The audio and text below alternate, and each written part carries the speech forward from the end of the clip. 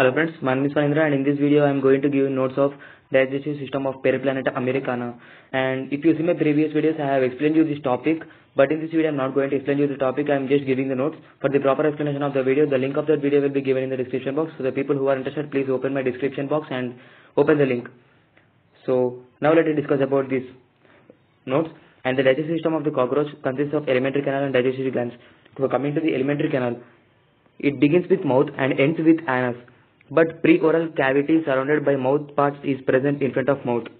This cavity is divided at the anterior cibarium and posterior salivarium by hypopharynx. The long alimentary canal of cockroach divisible as foregut, midgut and hindgut. So first let us discuss about the foregut. It is also known as stomatium. Mouth opens into pharynx and the pharynx leads into narrow tubular esophagus.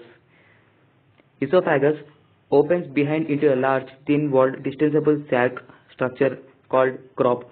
This crop serves as a reservoir for food. Its outer surface is covered a network of trachea. Crop is followed by the gizzard is thick-walled muscular sac. Its inner chitinous lining has 6 teeth. Behind each tooth, it has a hairy pad. It is covered by backwardly directed movable bristles. In the gizzard, food is thoroughly grounded by the teeth and filtered by the bristles. A membranous projection of gizzard called stomatial wall extends into the midgut as the funnel and prevents regurgitation of the food. Coming to the second one, midgut. It is also called mesenteron or ventriculus. The midgut is functionally divided into anterior secretory part and posterior absorptive part. The secretory part has many gland cells to secrete digestive enzymes. Some of the cells secrete a chitinous and porous peritrophic membrane around the bolus. This membrane protects the wall of the midgut from hard particles in the food. Digested food is absorbed into the blood through the peritrophic membrane in the posterior absorptive region of the ventriculus. 6 to 8 finger-like diverticula called hepatic caecae are present between gizzard and ventriculus. They are useful in digestion and absorption of food material. The opening of ventriculus into hindgut is controlled by sphincter muscles. It prevents the entry of undigested food and uric acid from the hindgut to the midgut. Hindgut.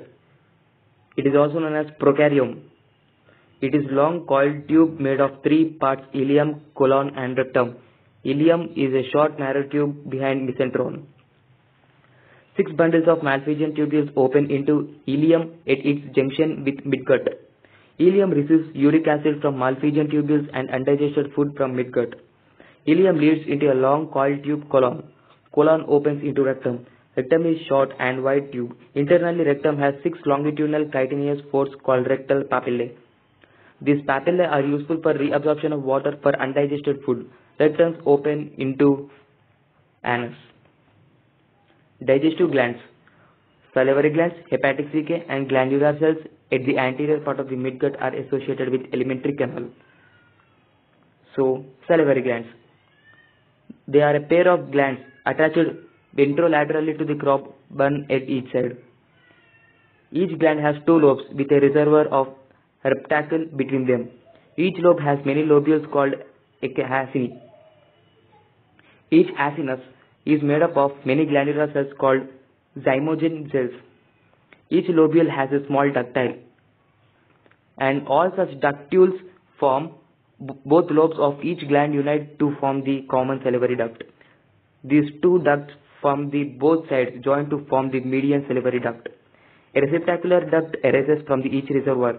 The 2 receptacular ducts of the 2 glands unite to form the common receptacular duct.